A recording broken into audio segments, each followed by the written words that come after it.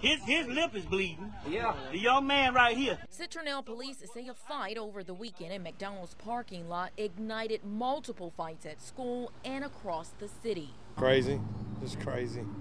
I was just really surprised that it's happening up here. I mean, stuff like that don't happen up here. Chief Tyler Norris says that dispute carried over to Citronelle High Monday, where there was another fight.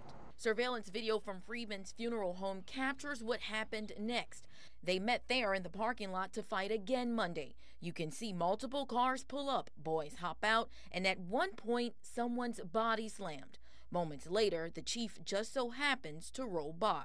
And when I got to the Regions Bank here to come to the police department, I noticed the big commotion on top of the hill, so I drove up there. He says when he tried to stop it, 18-year-old DeMarcus Scott elbowed him in the face. He was arrested and charged with assault. I got several complaints of a fight up here.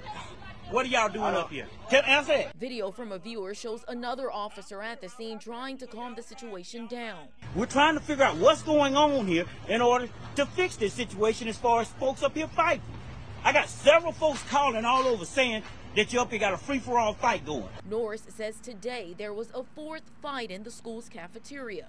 He says 4 teens and 2 parents were arrested. He says the parents got disorderly when they were called to the school.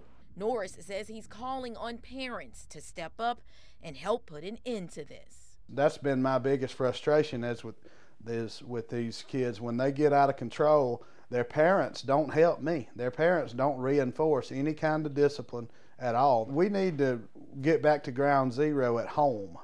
That's where this starts.